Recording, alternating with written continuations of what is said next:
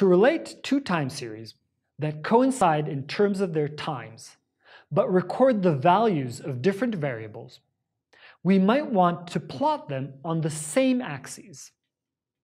For example, consider the climate_change data frame that we've seen previously. This data frame contains two variables measured every month from 1958 until 2016, levels of carbon dioxide and relative temperatures. As before, we can create a figure and axes and add the data from one variable to the plot. And we can add the data from the other variable to the plot. We also add axis labels and show the plot. But this doesn't look right. The line for carbon dioxide is shifted upwards, and the line for relative temperatures looks completely flat.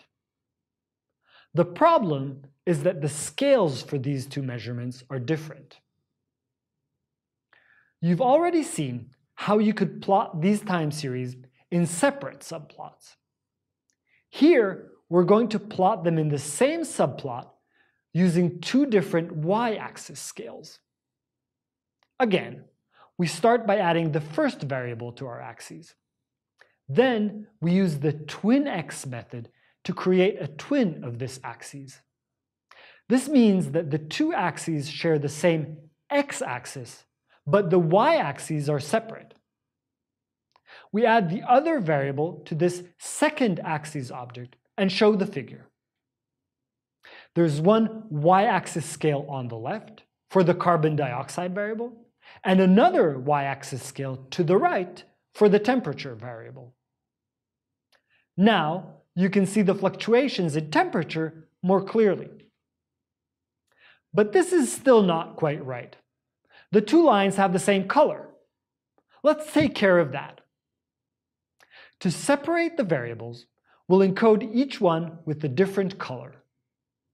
We add color to the first variable using the color keyword argument in the call to the plot function. We also set the color in our call to the set_ylabel function.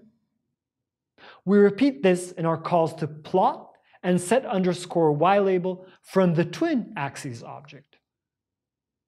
In the resulting figure, each variable has its own color, and the y-axis labels clearly tell us which scale belongs to which variable. We can make encoding by color even more distinct by setting not only the color of the y-axis labels, but also the y-axis ticks and the y-axis tick labels.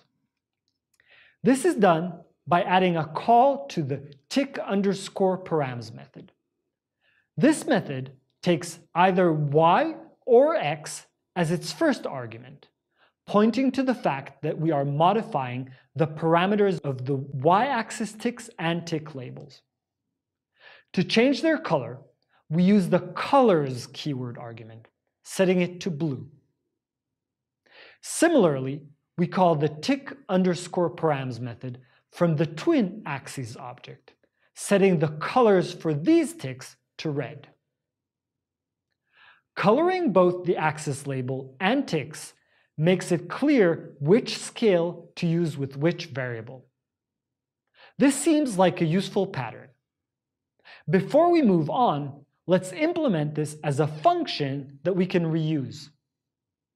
We use the def keyword to indicate that we are defining a function called plot_time series.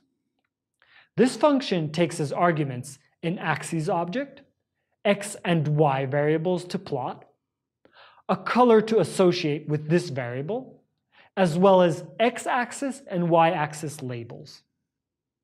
The function calls the methods of the axes object that we have seen before: plot, set_x_label, set_y_label, and tick_params. Using our function, we don't have to repeat these calls, and the code is simpler. In the exercises, you will gradually implement your own function from scratch.